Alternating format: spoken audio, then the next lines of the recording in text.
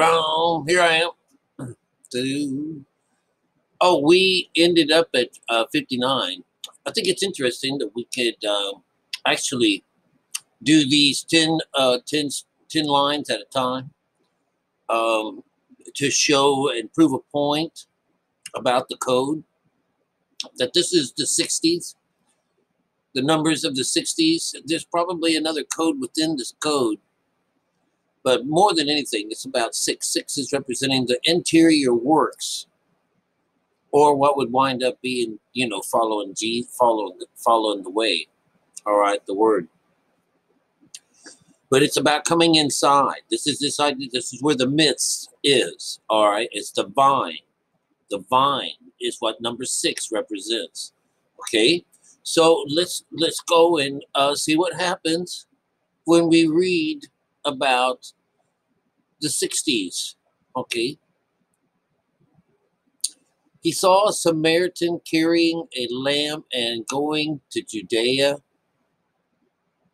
Just that alone, a Samaritan is someone like you and me, an everyday kind of person, but he's got a lamb on his shoulders and he's on his way to Judea.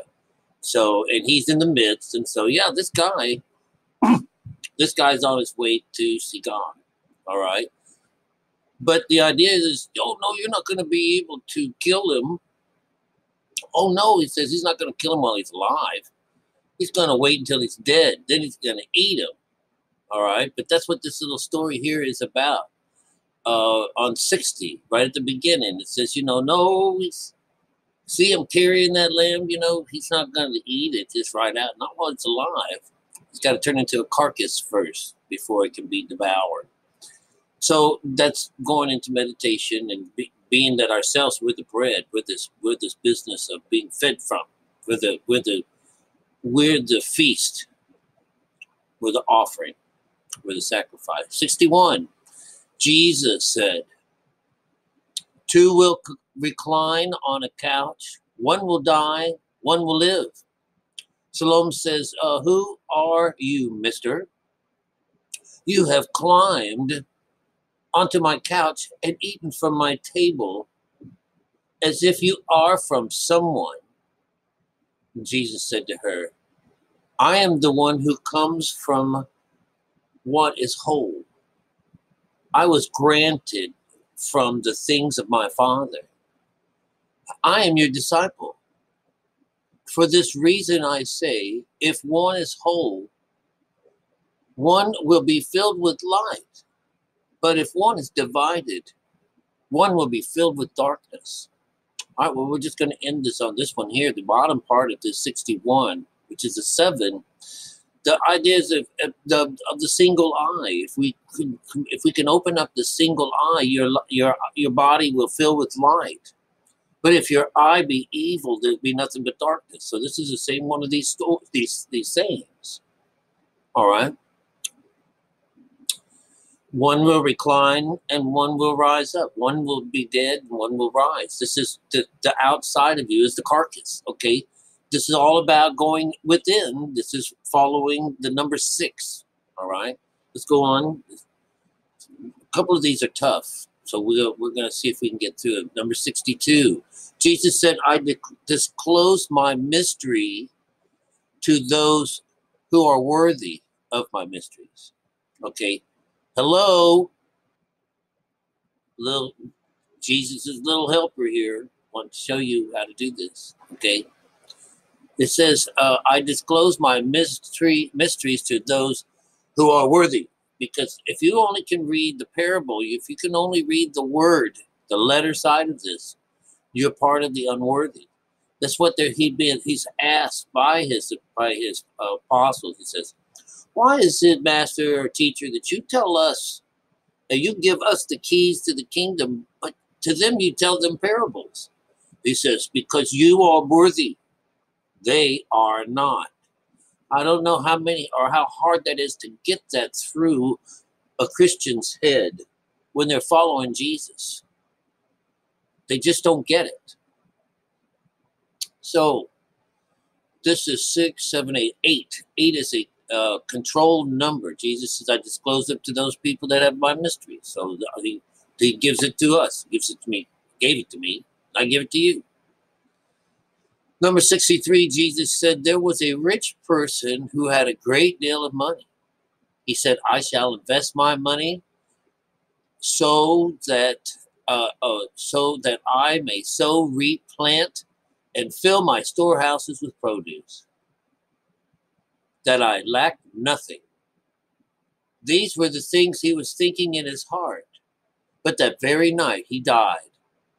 Anyone with 2 ears had better listen.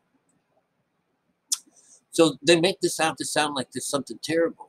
But this idea of in our Bible is that midnight is basically where this death happens. And he asked for all of this. This is what he wanted. He wanted to have everything. And so that means to bring on mother, bring on this son, and bring on bring everything on. And so that night he died. So this is this idea that when you have to buy things, this is where we say people with the mark of the beast, they won't be able to buy or sell unless they have this mark of the beast. Now, everyone has it, but not everyone knows how to use this mark.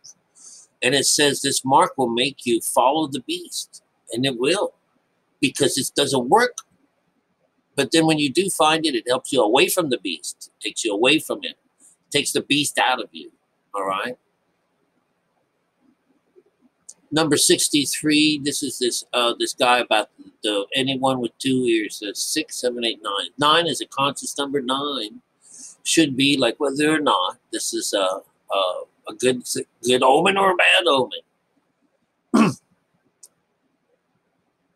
So anybody that wants to store things up in their own, this is a number 4 basically. All right, because it would say I may sow, I may reap, I may plant, I may fill my storehouse. That's 1, 2, 3, and 4. So I may sow, which is the first under the mind, and this is the lower mind. And then 2 is reap. Reap is the 6th. This is our situation where we would our soul. This is where we go up and down. This is the moon part. Reap. This is plant is your seed itself, and to fill my storehouse. This is when you have abundance of God, is this idea that you won't run out ever. There is no famine in the land. And so later on that night he died. Okay. Here's one here, a person receiving guests. Now, this is an interesting one, number 64. 64, that'd be 6, 7, 8, 9, 10. That's a 1. So it's God is asking something. It's usually what 1 is, the beginning of something. So we get here is a person was receiving guests. When he had prepared the dinner, he sent his slave to invite the guests. Now, before I go any further with this, I want you to bear in mind a similar structure when God is in a banquet for a prince or princess or someone, and he we'll go and find guests, and all these people are busy. As we keep going on this, it's the same thing. Jesus said a person was receiving guests when he had prepared the dinner. He sent his slave to invite the guests. The slave went to the first and said to that one, my master invites you. And some merchants owe me some money tonight. I've got to go and pick it up. Blah, blah, blah. So that one says no. All right, these are all made up in the 4s. The slave went to another and said to that one, my master who has invited you. And the slave, la la la la la. That one said, I don't have no time. I've been called away for the day. The slave went to another and said, my master invites you. He said to the slave, my friend is to be married. I'm to arrange the banquet. I shall not be able to come. Please excuse me from dinner. The slave went to another and said, my master invites you. This is starting off a new world. A new set of words. And the one said to the slave, I had bought an estate. I am going to collect the rent, and I shall not be able to come. Please excuse me. The slave returned and said to his master, which is the second one, those whom you invited to dinner have asked to be excused. And the master said to his slave, go out on the streets, bring back whomever you find from at dinner. Buyers and merchants will not enter the place of my father. Buyers and merchants. All right, so it's cool. There is this call from the God to come to a banquet, and no one comes. All right, the same with this. When it came down time for the marriage ceremony, the one man that they found didn't even have the right clothes on, so they were all taken away. Everybody, this is that nobody comes. That if you're a servant, which is an outsider, a merchant is an outsider. None of these people will enter thy father. That means they won't go inside themselves because they're really stuck on the outside. They're like ravens. They just really like the outside. It's an outside thing. Buyers and merchants, and that's what they were talking about. Oh, I got to buy this. Oh, I got to do this, and this I got to go and buy this, and this one here got to go and do this. This is buyers and sellers. This is on the outside. So this is what the skin represents in this situation, and it's not a good thing, but in this situation, it keeps them on the outside. They will not attempt to go inside the Father. All right, it's a nice nice weaving of the word there. As we continue on to number sixes, we got 65. That'd be at 11, so that's a 2. All right. This is an idea that, remember, 6 is still about the interior. He says a person owned a vineyard and rented to some farmers. All right, here's the vineyard. Okay, this is pretty cool. 2. All right, number 2. Number 65. All right. Oh, he says that they could collect its crop from them. He sent a slave to the farmers. Would give to him the vineyard's crops. They grabbed him, beat him, and almost killed him. And the slave returned and told his master. And he said perhaps they didn't know them. So he sent another slave. The farmers beat that one almost as well. Remember, we've heard this before. We've heard this. But it's like the guy who's sent out, and someone else has your vine, has control over how you're going to communicate to God. Someone else is in charge of this, and it's thieves and robbers. This is what happens when we're connected to the material side of things and religion. Okay. The outside, okay? And so it just doesn't work. It says, then the master sent his son, which is his mate, the child, okay? Then the master finally sent his son, all right? Perhaps they'll know my son and give him some respect. Because the farmers knew it was the heir of the vineyard, they grabbed him and killed him. Anyone here with 2 ears that can listen, all right? This is 2. This is what happens, all right? But I think we're going to, well, no.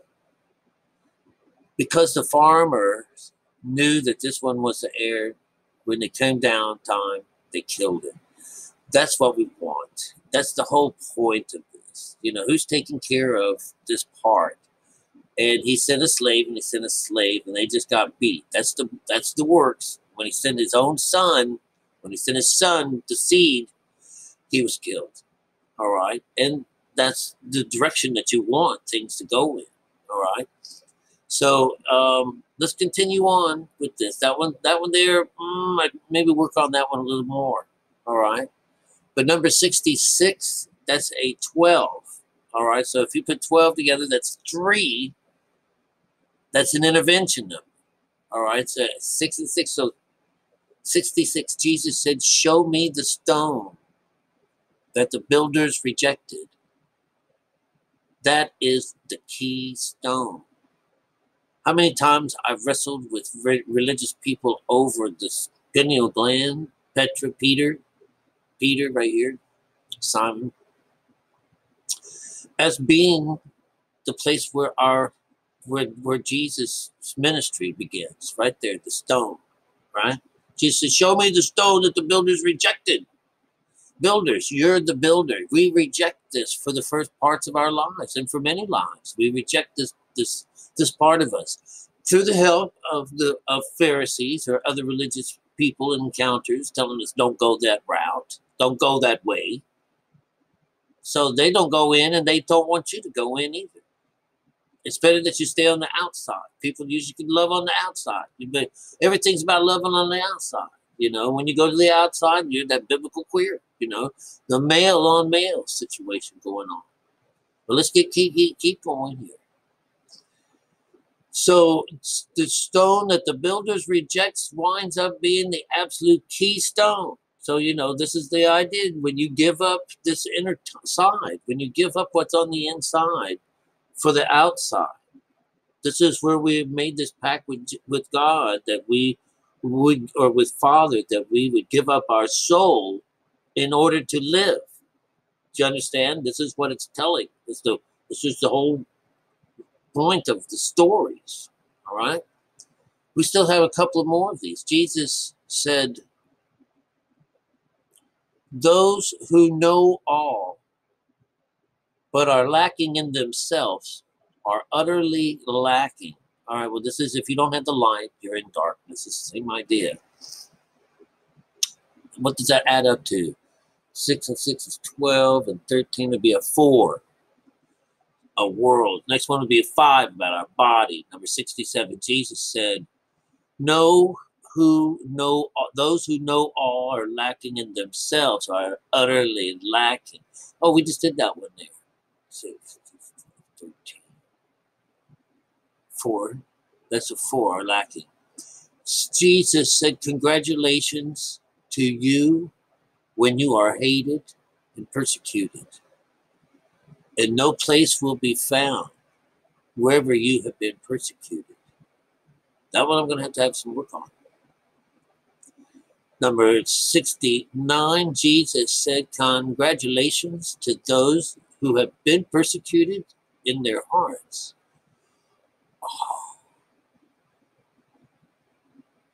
They are the ones who have truly come to know the Father. Congratulations to those who are hungry, so the stomach of the one in want may be filled.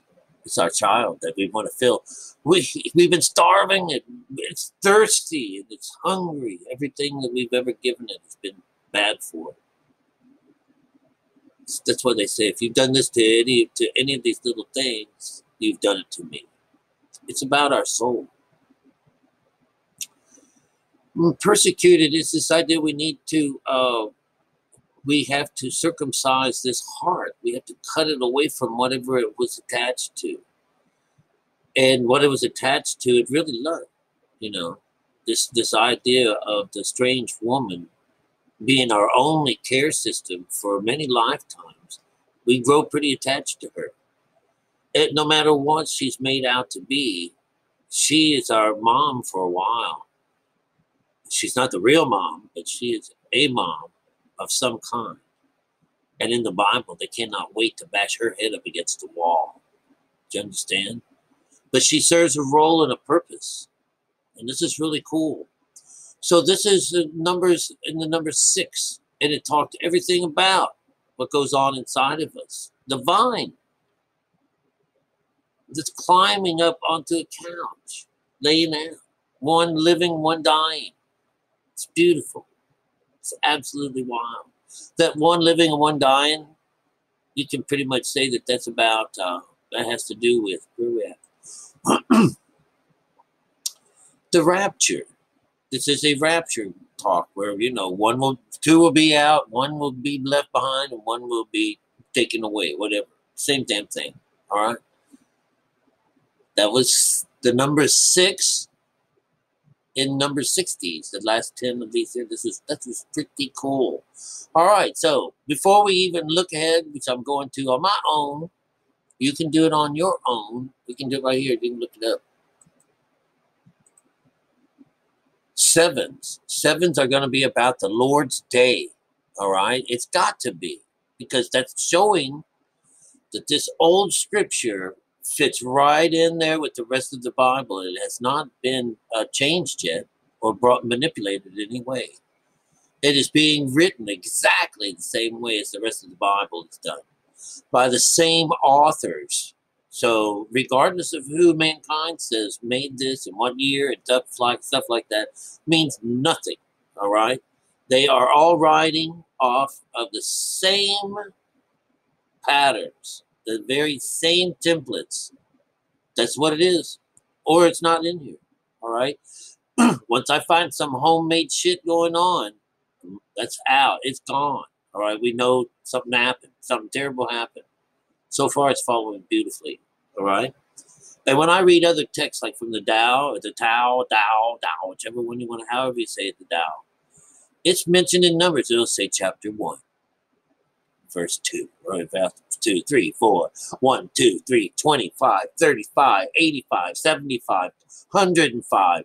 All of these things, you'll see they all follow this code. That's how you can listen. Tune your ear. This is the coolest shit on earth. All right? Hope you got something out of this. Go back again. Promise.